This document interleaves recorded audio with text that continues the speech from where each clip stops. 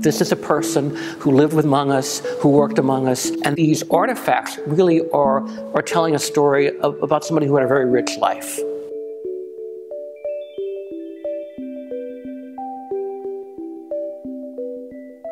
From the onset in conceiving this exhibition, it was very important that we not only present Chuck Ramirez as an artist who used photography to sort of deliver his message, but also to explore the way in which Chuck's art fused with his life, his biography, his life story, his sense of community, and his importance in the community. What's so exciting about Chuck is that he touches on themes, he touches on experiences that are very relevant today. And he was bold enough to call out his many identities, whether it was his HIV positive status, or his Mexican-American heritage, or the fact that he was just consciously in dialogue with his own mortality. And he's given us as an artist so many points of entry into this exhibition, so many personal ways of joining his narrative. As you really encounter Chuck's story and you move through what we term as the 4 chapters of the exhibition, you start to see that there's a lot of depth, a lot of kind of darkness, there's a lot of symbolism and a lot of metaphor. And by the end of your experience, you really kind of see there's many dimensions to this one artist.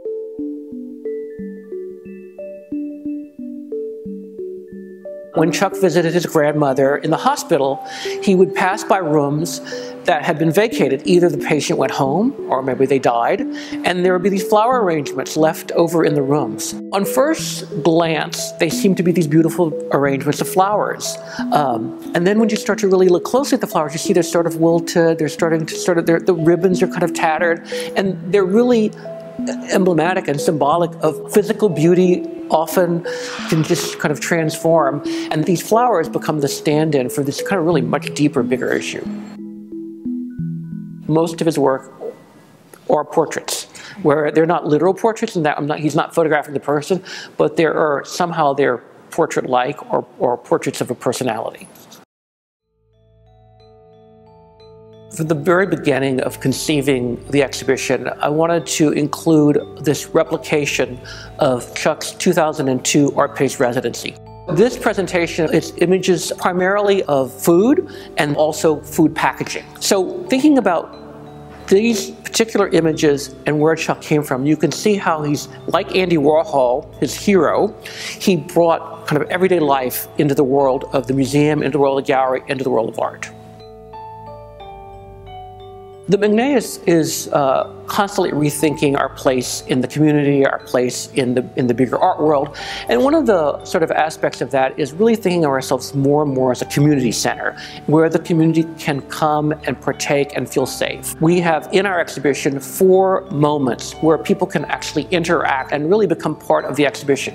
And one of those moments is based on Chuck Ramirez prayer cards, where the visitor can think about the idea of survival and about the idea of mortality. Because Chuck made those prayer cards thinking about his own mortality, being HIV positive, being a survivor of many years. And so in the sense of creating a small shrine on the wall that both that honors Chuck, but also gives the visitor and the viewer an opportunity to participate.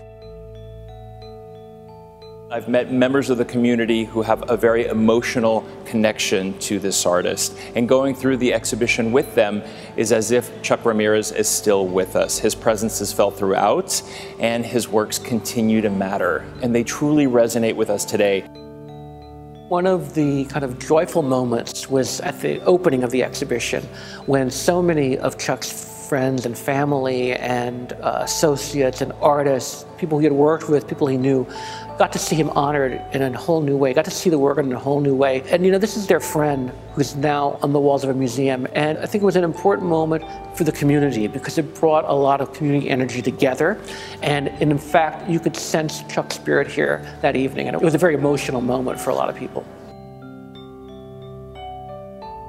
Within the San Antonio community, within South Texas, within Texas, there are phenomenal artists who are making this amazing work, and it needs to be seen by a wider audience.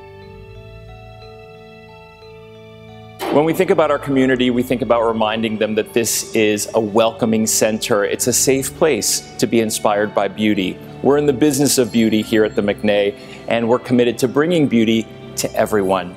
And for that reason, whether he was local or based anywhere else in the world, this is the right show for the McNay, for our community, and for this very sensitive moment that we're all going through together.